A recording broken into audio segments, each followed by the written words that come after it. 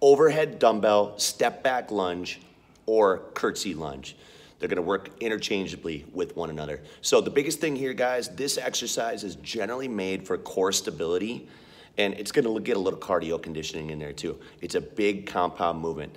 So when you have that dumbbell over your top of your head, the one thing you wanna do is you wanna make sure you're getting that lat on the side that you have the dumbbell, the lat packed back and down. So you don't want it here, you don't want to be leaning back, core tight, shoulder blade back and down. So you have, it's called a stacked joint position. The dumbbell is directly stacked over your shoulder and over your hips, so everything's working well together. So you get that dumbbell up here. It doesn't matter if you have it forward, sideways, whatever feels good for that body. Shoulder blade back and down. So it's all about taking that big step back, guys, with a little bit of stability, finding your balance. Spend enough time back here so you get balanced that you can pull yourself up through that front foot. So you're gonna pull yourself up through that front heel, thereby engaging that glute, keeping your core stable the whole time. Overhead dumbbell step back lunge or curtsy lunge.